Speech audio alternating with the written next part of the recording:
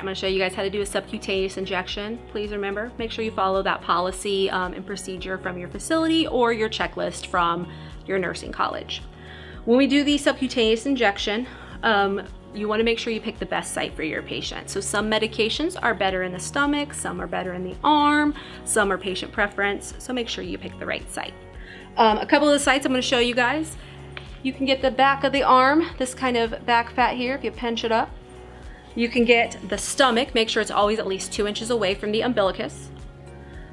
The back right here, you can get some of this back fat.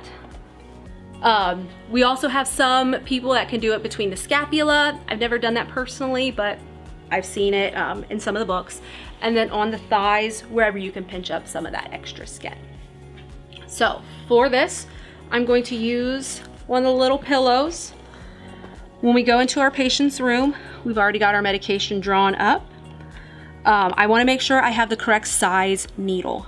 So for a subcutaneous needle, as I mentioned, follow your policy, follow your procedure, follow your checklist, follow whatever your school tells you, the textbook, all of that. One way to remember it is this is a 25 gauge needle, a 5, looks like an S.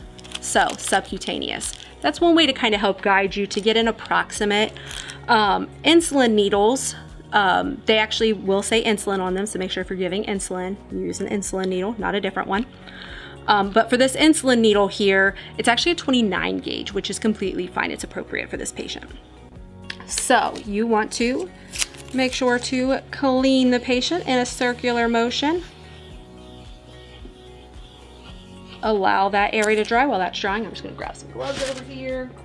All right, so of course, make sure you are careful. You always have to have your gloves on when you're giving your patients injections. So with this, whenever I give a subcutaneous injection, according to my personal textbook that we use in my course, you could either go at a 45-degree angle or a 90-degree angle. Make sure you consult with your textbook or your nursing instructor or facility. For this person has enough subcutaneous tissue for me to go at a 90-degree angle. I'm going to take off that needle. We've already cleaned and let it dry. So you always do one hand and then the other hand. That's how you kind of remember what you're doing. So you pinch, poke, release, inject. So my left hand's going to pinch, my right hand's going to poke. When you poke, you don't want to be all the way up here because you're going to risk poking your own finger. Kind of do it like a soft dart. So I've pinched, you're going to poke like a soft dart. Then I'm going to release with my left hand, bring that left hand up and start to inject slowly. Make sure you follow whatever the rules are according to your textbook of how fast you actually want to inject the medication. A lot of places say about 1 milliliter per second, but again, that kind of varies.